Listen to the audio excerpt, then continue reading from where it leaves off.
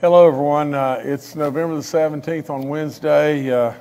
Sorry we're a little late getting going here and everything. We've been a lot of different places, around the state, doing stuff where winning schools had won a wonderful prize and everything on the amount of vaccination percentage rate that they had at those schools. We went to Pratt Elementary. We went to Hurricane High School, and then we went to, I think, Wright Sanders or Saunders, in Cabell County, and we just, so we got a little bit behind there, and I apologize for that, but we have 62 additional deaths since Monday, and a bunch of them are reconciliations, but nevertheless, gosh, dog, it's just a ton of West Virginians. That's all there is to it, and so I'm going to read through those. Please keep them in your prayers in every way.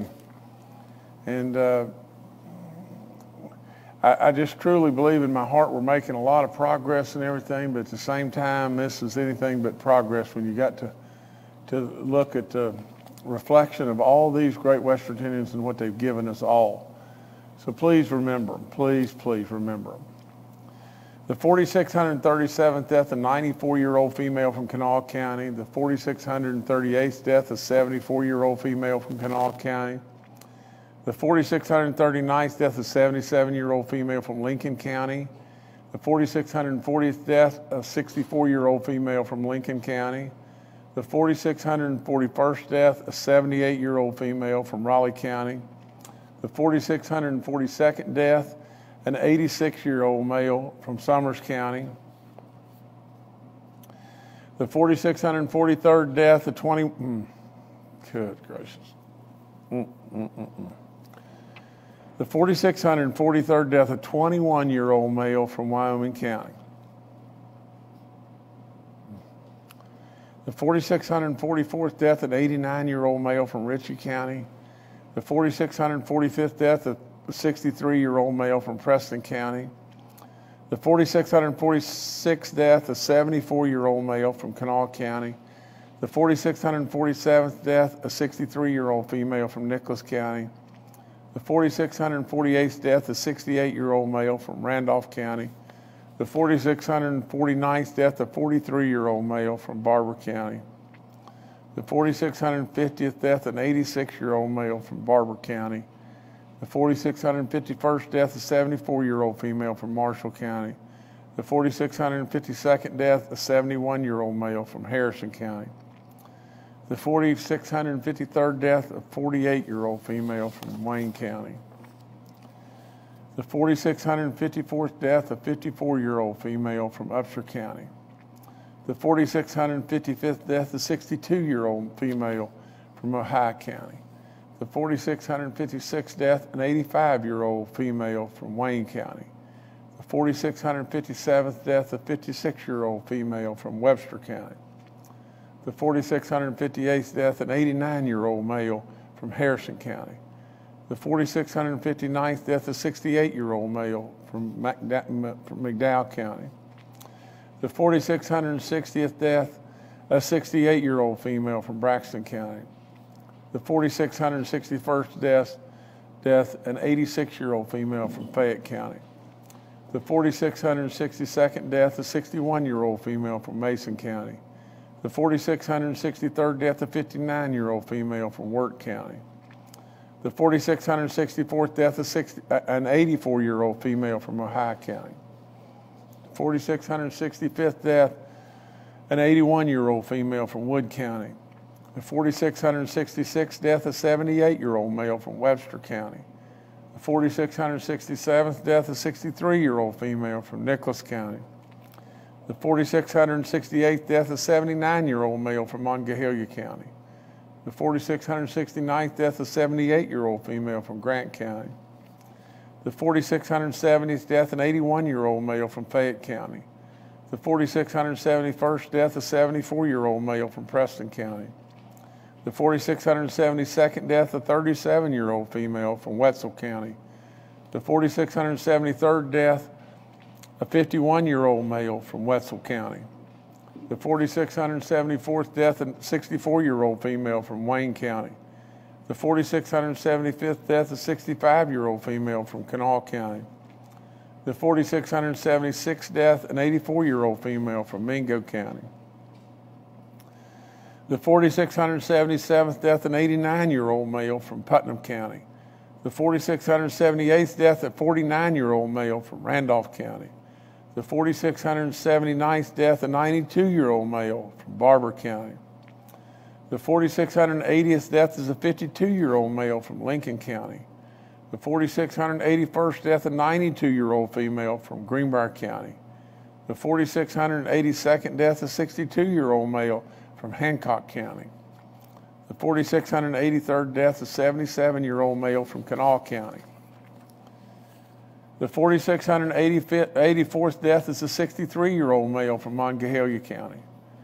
The 4,685th death is a 70-year-old male from Brooke County. The 4,686th death is a 69-year-old female from Marion County. The 4,687th death is a 75-year-old male from Taylor County. The 4,688th death is a 70-year-old female from Clay County. The 4,689th death, a 48-year-old male from Harrison County. The 4,690th death is a 73-year-old male from Marion County. The 4,691st death, a 64-year-old male from Wood County. The 4,692nd death, a 90-year-old female from Raleigh County. The 4,693rd death, 34-year-old female from Mason County. The 4,694th death, a 79-year-old male from Kanawha County. The 4,695th death, a 94-year-old female from Marion County. The 4,696th death, a 75-year-old male from Summers County. The 4,697th death, a 68-year-old female from Hampshire County. And the 4,698th death in West Virginia is a 73-year-old male from Preston County. Now, let me tell you this. Before I go any further, I want you to know just this. When I look down there and I see that we've lost a 21-year-old in Wyoming County, you know,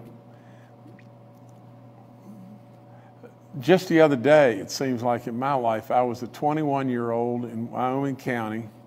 My grandparents lived at Copperston. My other set of grandparents lived on Huff Mountain. And to think the life that I've lived since 21 is unbelievable. And that young kid is gone. And a 30-year-old or a 34-year-old is gone. And the other thing I want you to know is just this. Today, in going to the different places and different schools, I had a lady come up to me, and I'm not going to tell you the correct number, but she said, she was talking about it, I'm not even going to tell you, you know, a brother, a husband, whomever, but she was talking to me about a really, really, really close loved one that we lost. Someone that I knew. And you know what she said? She said, they were number, and I remember the number and I won't forget the number, but it's not my place to call the number.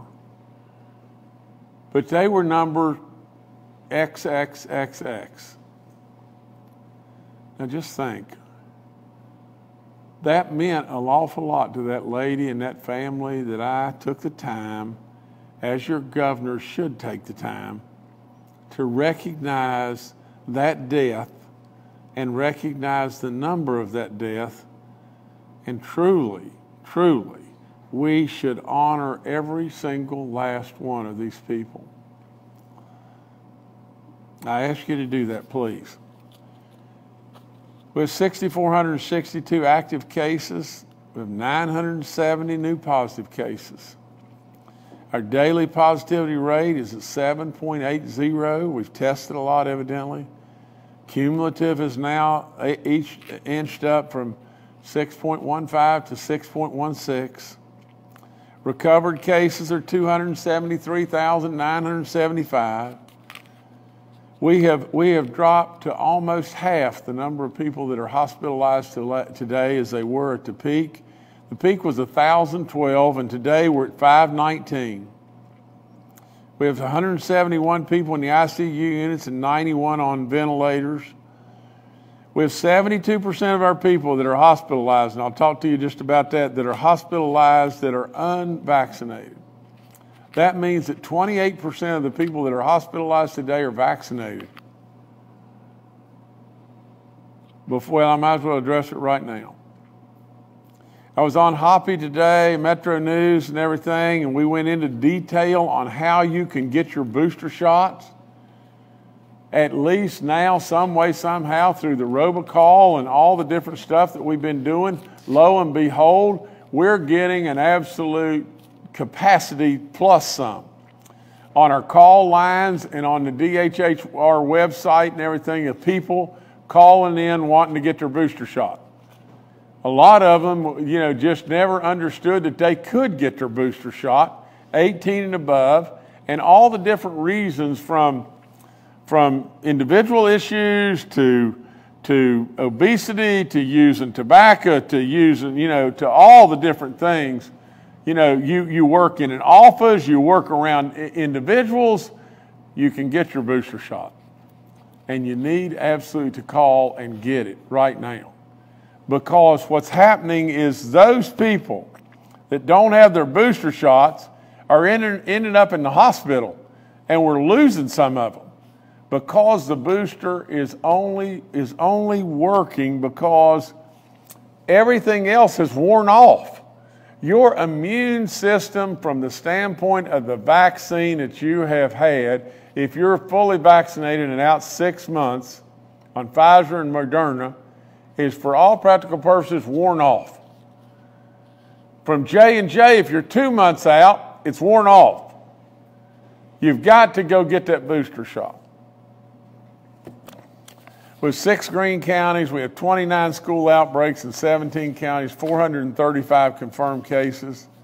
I remind you over and over about the free testing, and take advantage of it. And if you have any symptoms at all, especially if you're 50 and older, 65 and older, the antibodies will save your life if we can catch it soon enough.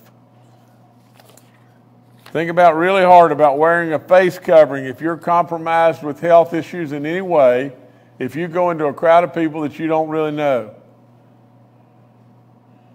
especially indoors. Now, just get this. I want to read this to you. You can get your booster shot 18 and above if you are an individual that is living in what you think is a high-risk area, or if you work in an office or an outdoor job like a deep mine, whatever it may be, if you use tobacco, if you're overweight, if you've got high blood pressure, I mean, for crying out loud, if you've got anything at all, you can get your booster shot. I would say if you're breathing, you can get your booster shot. And I would highly encourage you to go do so. The FDA and the CDC will change immediately. I really believe they will be changing very, very, very soon to where they'll come out and say everybody can get their booster shot. What are you waiting on? What in the world are you waiting on? You've got to get your booster shot now.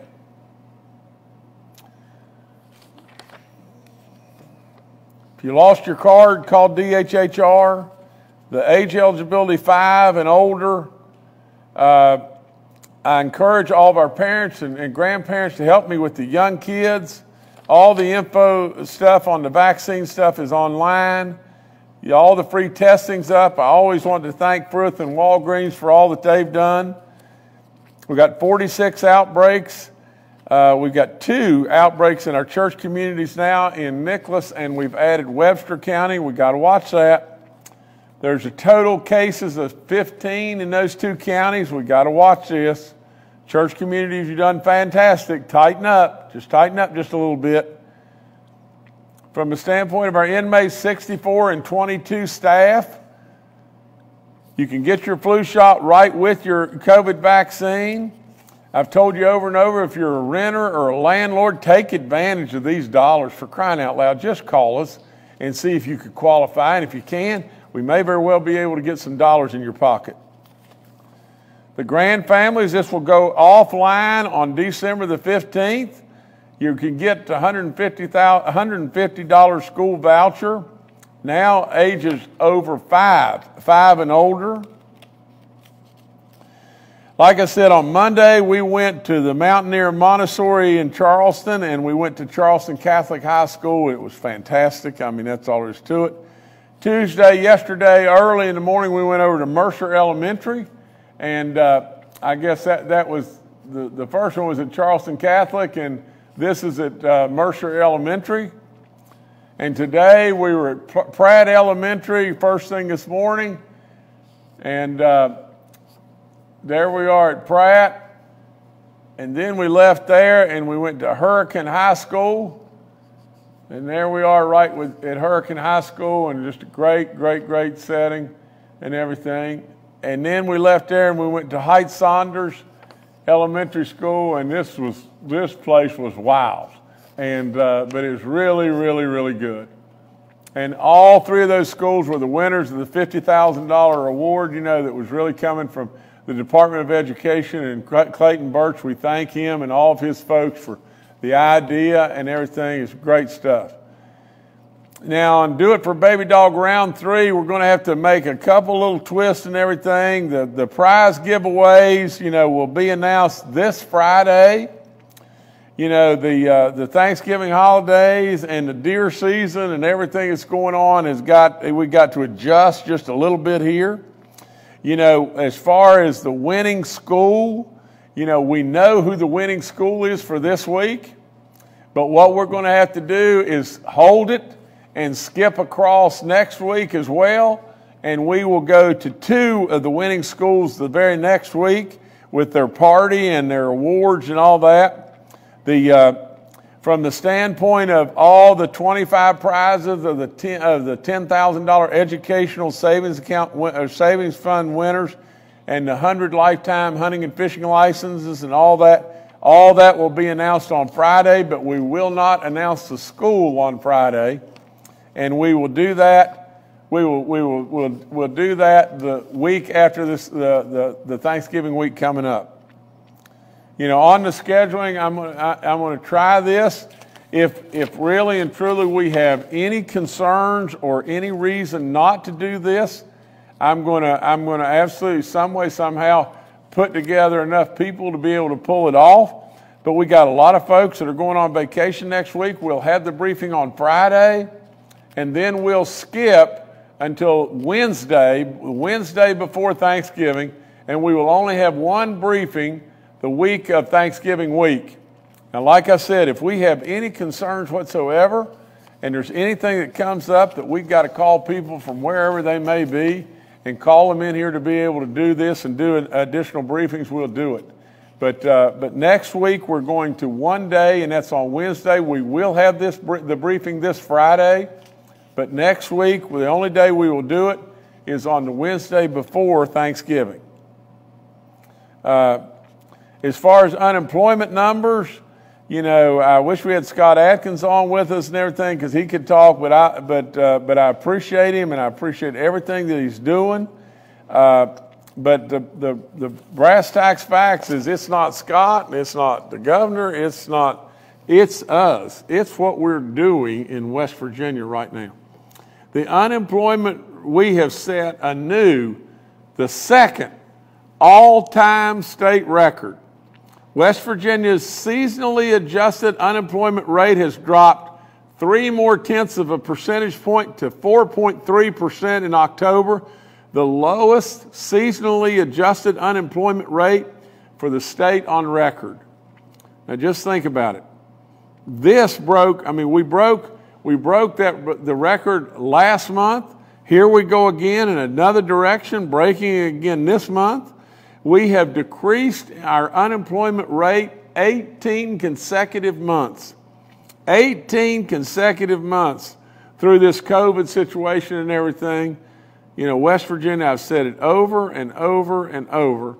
You know, we have now broken the all-time state record for our non-seasonably adjusted unemployment rate for the second straight month. It's amazing. It's amazing what's going on in West Virginia. You know, we've made West Virginia more business friendly.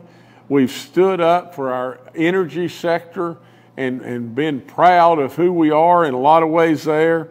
We've made historic investments in tourism and broadband, and we've revamped our whole transportation system. Let me tell you this. Yesterday, because I hadn't been through this road for a long time, and I just did it, you know, just to see what it was like. This road, the last time I'd been through it, was all flat to pieces. That's all there is to it. It's a road that crosses across Herndon Mountain. Now, it's a road that's got lots of twists and turns and slip potentials and everything else, but heaven to Betsy, that road is in flawless condition. It is all flat, brand new. Guardrails everywhere new. Absolutely, the slips have been repaired and concrete walls. The pavement is absolutely perfect. And it is the same all over the place. You see a lot of orange cones out there, and we absolutely tell you, please watch our workers. Please slow down and watch our workers. But with all that, I would just say, you know, we have really made an impact, and we're continuing to do just that, and we're going to continue to do that. We just opened Route 35 from the standpoint of the Roads to Prosperity dollars that we committed there and everything to finish it. 53 years it was in the works, and we finished it. You know, we've all absolutely pulled the rope together through this terrible pandemic, and you know, through really the right decisions from lots and lots of folks. The right decisions were made, the right buttons were pushed, and we're off and going. I say it all the time, but West Virginia, you're killing it right now, but there's still plenty to do. And we want to just keep at it and keep at it and keep at it. You know, the last thing I've got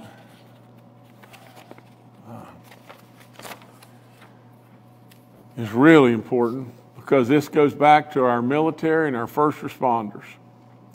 But Kathy and I are inviting all West Virginians to honor the members of our military and our first responders by submitting photos to be showcased on the 2 recognition trees that will be displayed right at the Capitol in the upcoming holiday season.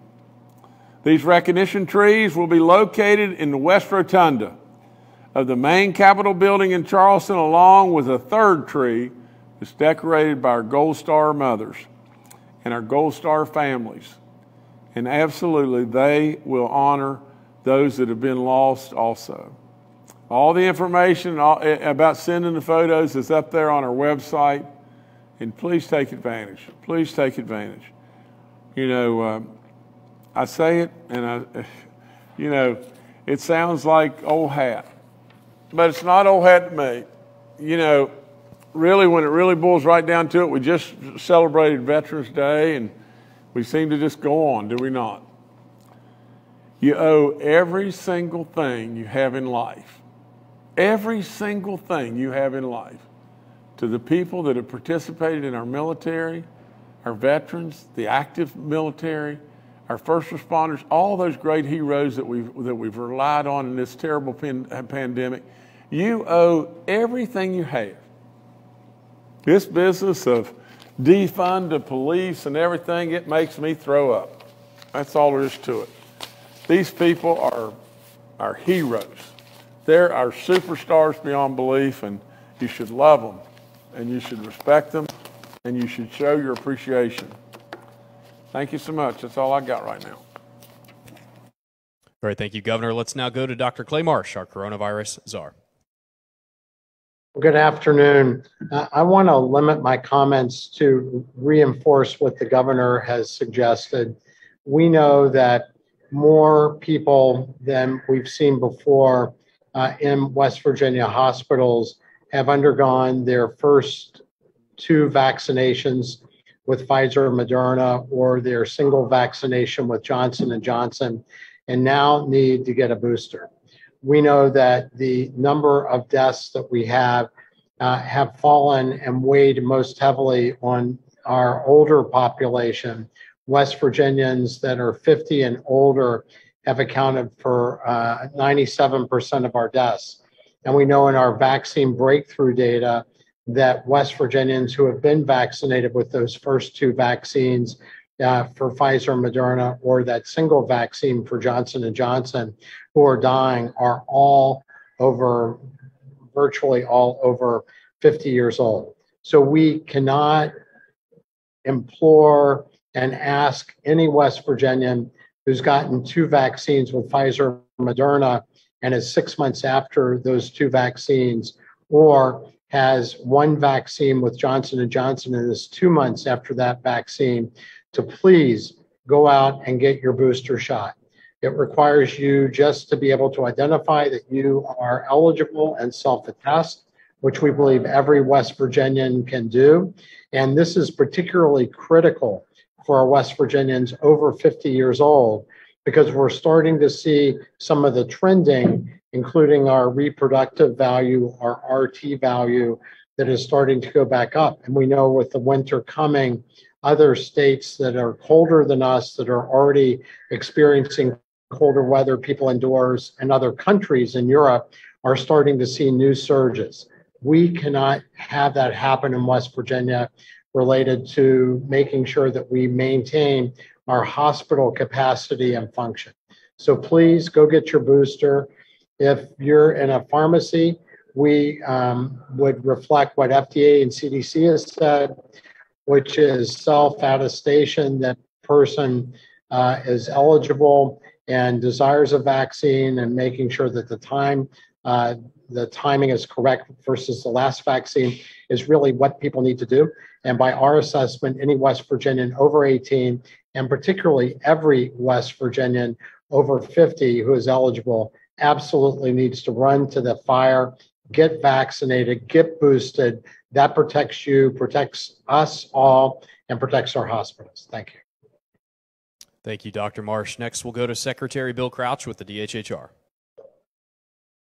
Hello, everyone. Last week and yesterday, we messaged more than 980,000 West Virginians through text messaging and phone calls through Everbridge to encourage vaccines and boosters. The COVID-19 vaccine info line took hundreds of calls, actually over 1,000 calls the first day, by providing information to folks and providing appointments, assisting individuals with appointments for boosters. So of the 980,000, approximately 2/3 of those messages were noted as delivered. Not delivered would mean unanswered or disconnected phones. Both times the messages were sent, both times the messages were sent, traffic to vaccinate.wv.gov more than doubled. We are using this direct form of communication in addition to social media, paid TV and radio announcements, programmatic advertising like Spotify and Pandora, billboards, in-store advertising at pharmacies and grocery stores, and advertising in doctors' offices and hospitals to increase the number of individuals, increase information there to advise individuals to please get vaccinated. So do as the governor says, do as the governor asks, please get vaccinated. If you've been vaccinated, haven't had your booster, please get your boosters. Thank you. Thank you, Secretary. Retired Major General Jim Hoyer and Dr. Anam Judd are also joining us today and are available for questions. We'll now go to questions from members of the media. The first today from Kenny Bass with WCHS and Fox 11. Thank you for taking my question. Quick information for you. I've been keeping track of this for a while. With the number of COVID-related deaths we now have in West Virginia, they would total the 34th largest city, town, or unincorporated area in the state, passing Point Pleasant, Sissonville, and Barbersville. Grafton would be next on the list, unfortunately, at 4,722. So that's a sad milestone for the state. Reports today of record numbers of overdoses for the year, which ended in April nationwide. The DHHR, I know, is tracking that here in the state with the epidemic of opioid abuse and overdoses of opioids, heroin, and fentanyl, combining pretty graphically with the pandemic. What do these numbers tell you about what the state needs to be doing, what we need to be looking out for and be careful of as we get into the colder months with the specter of opioids still hanging over us? Thank you. I think Secretary Krause, and then if you can't answer it, sir, we'll go to Dr. Marsh. Yes, Governor, thank you. And thank you, Kenny. We have seen increases in fentanyl deaths as the rest of the country has. I believe that's been a 29% increase over the previous year. Our Office of Drug Control Policy and also the Governor's Substance Use Disorder Council is meeting. In fact, they're meeting this afternoon, and they continue to work on developing programs. We met with some folks just last week dealing with our quick response teams who've indicated that West Virginia is a model for quick response teams in the country. So we're pushing that very hard. We're looking at everything we can do right now. Where there are some recommendations coming out from the Governor's Council. There are also community meetings taking place that will cover, I believe, 15 or 16 communities in West Virginia where we set up calls with the community to get input in terms of the substance use issue and also the overdose issues. So we are continuing to push hard on that. It is an epidemic within our pandemic, and we have not relaxed on that. We're very optimistic about Dr. Gupta being the new director of the Office of Drug Control Policy at the federal level, and we look forward to communication with him and in terms of helping us with this battle. So thank you, Kenny. All right, thanks, Kenny. Next to Charles Young with WV News. Hi, this is Charles Young with WV News. I had a couple of questions related to booster shots. First of all, do we plan on continuing to notify people via Everbridge? Is that something we're going to do, continue to do going forward? And then second of all, what impact on the demand for booster shots do we anticipate the federal agencies switching their guidelines to have? Do we think that there are folks out there that are waiting on the FDA and the CDC to open it up to everyone, or are we still just generally confused about who's eligible? Thank you. Okay, Charles, let me take both parts. First of all, we're going to continue Everbridge right along, and it was a great idea. I think maybe Mark Curtis, gave us the idea and everything, and absolutely, we're going to continue just pounding it with the Everbridge system. That's one thing from the standpoint of, do I believe there's people out there that have been sitting waiting on trying to figure out what the CDC is saying and if they're really not eligible, and even within our own pharmacies or whomever it may be, we had the same confusion. I mean, it's hard to watch DC and not be continually confused. Now, I have been saying over and over and over that if you're 18 years of age, you fall into one of these categories. Unless absolutely you walk into a pharmacy wanting a booster shot and you say you're Superman and jerk your shirt off and show your red S to the pharmacist, you qualify in every single way.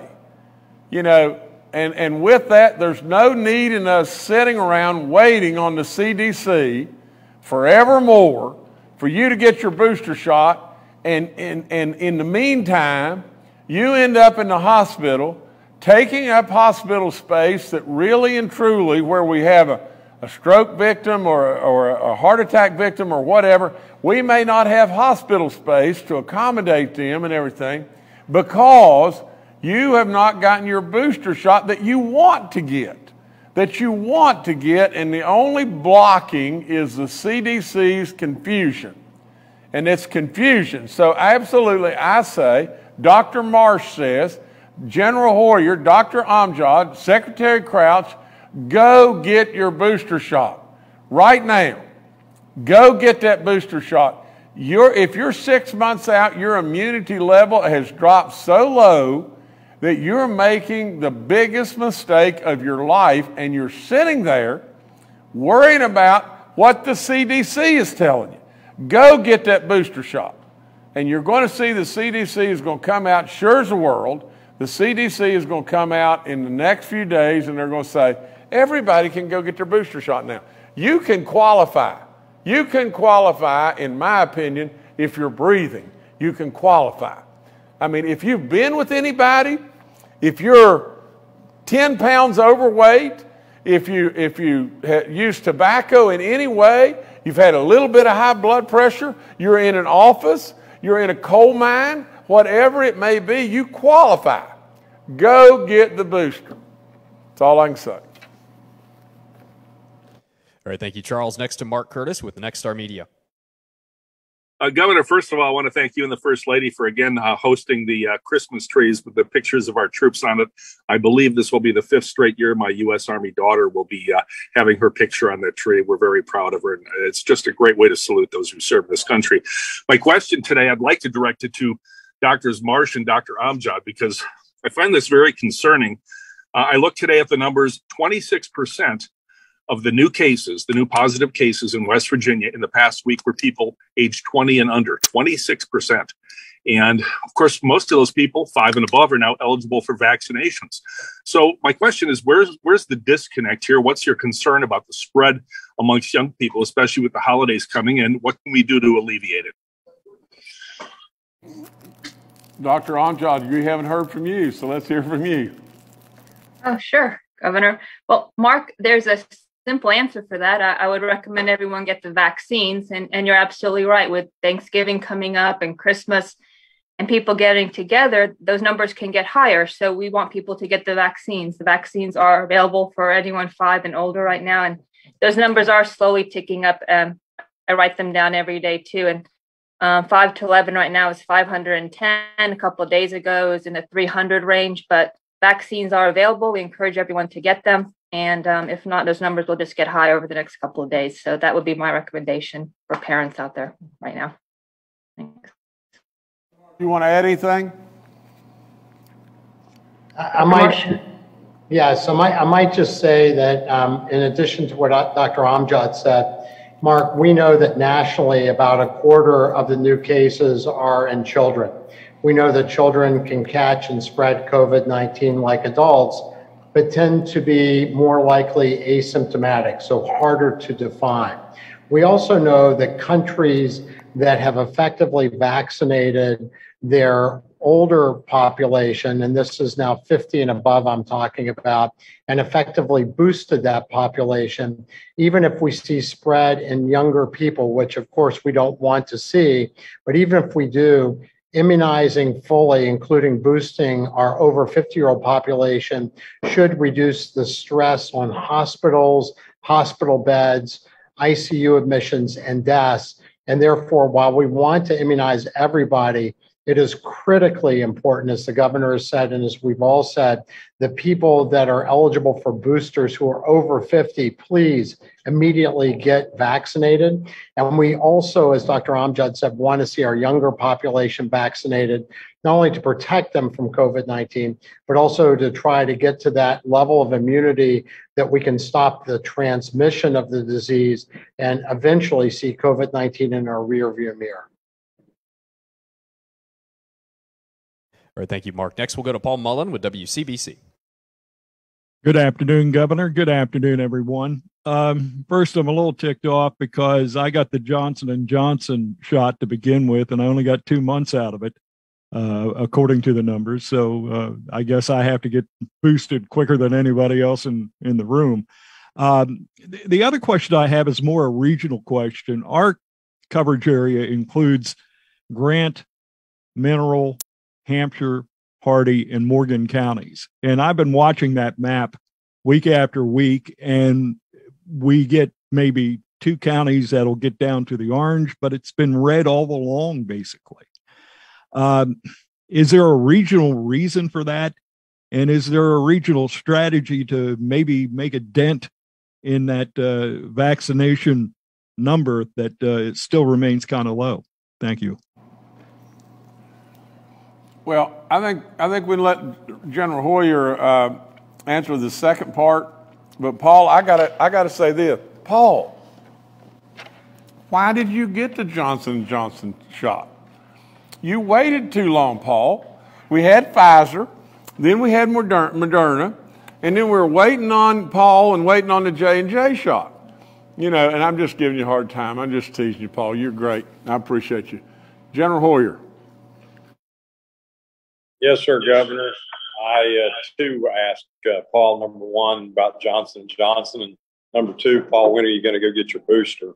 The governor just told you you were eligible. So, Paul, I think if you look at those counties and you look at what we track on our heat maps that we call that look at infection rates and vaccination rates, we still have a challenge in those areas with vaccination rates. So therefore, you're going to see those numbers continue to be in those ranges that you described. So again, as the governor and all of us have counseled, getting vaccinated and getting the booster doses are going to bring those numbers down and bring us back into the appropriate range. Thank you.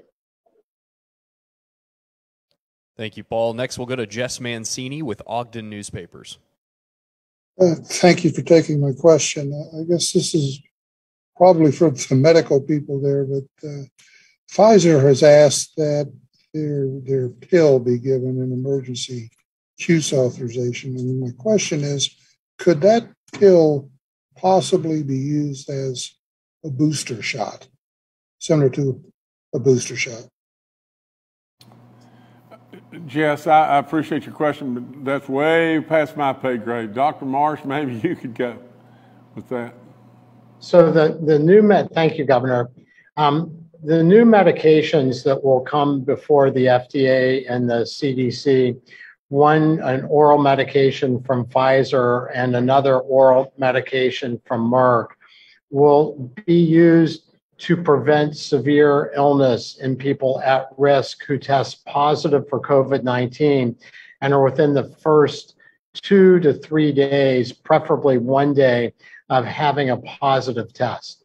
And these pills are effective in clinical studies. The Pfizer pill reduced symptomatic infection requiring hospitalization by 90%. The Merck pill reduced hospitalization by 50%. Both reduced deaths to zero, so blocked people from dying. But these won't be used as boosters or don't really have the direct impact on the immune system.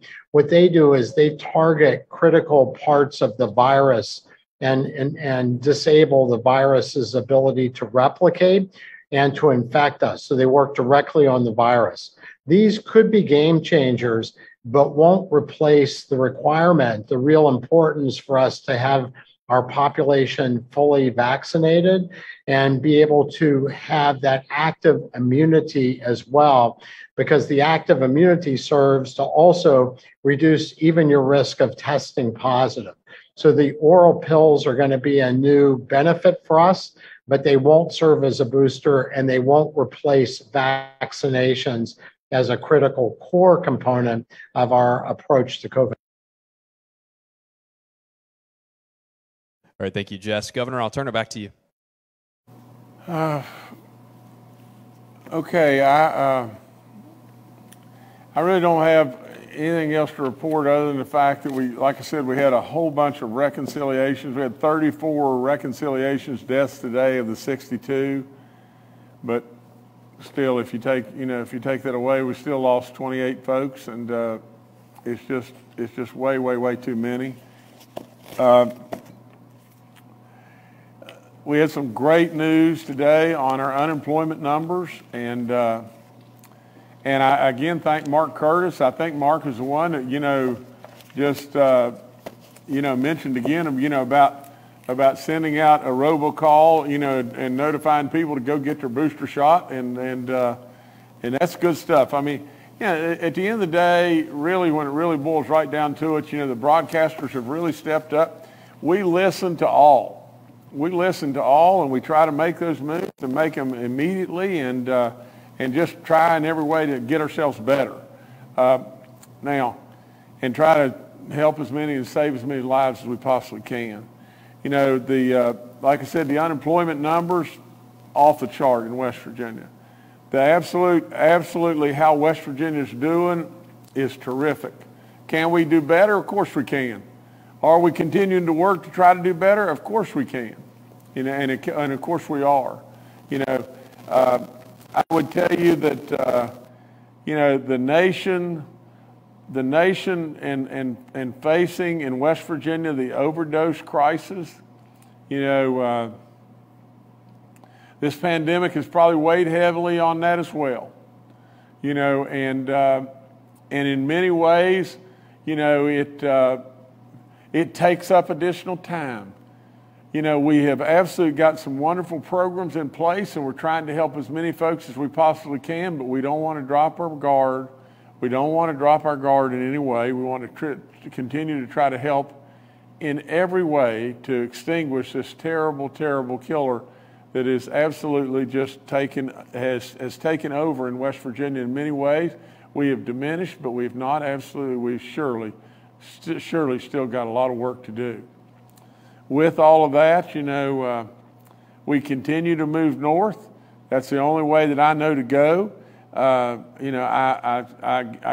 thank the media in every way for all the different stuff that they bring to the table and their questions and all that. But let's just keep at it, West Virginia. The one thing that I keep saying over and over, and I'll end with this, the one thing that absolutely keeps us moving north is we absolutely have stayed together.